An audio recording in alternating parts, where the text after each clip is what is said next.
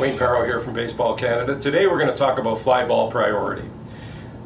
A very basic system for fly ball priority is the highest position number usually has priority over who catches the ball. So for example, shortstop position 6 over second base position 4.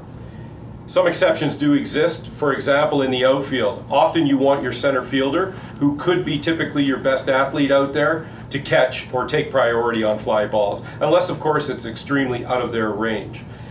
Another exception on the infield, pitchers are athletes, especially young pitchers, and we should encourage our pitchers to actually field fly balls. So this could be an exception where there's a fly ball out in front of home plate. It would probably be better for a pitcher to field that ball over a catcher. Okay? When do you call a fly ball? Typically you want your players to call the ball when it's at the highest point and just begins its ascent to earth again. What to say? Ball, ball, ball, or I've got it. One mistake that a lot of young players will make is they give negative feedback in terms of you take it. Please discourage your players from giving that type of feedback. Okay? Let's talk about infielders and outfielders converging on a fly ball.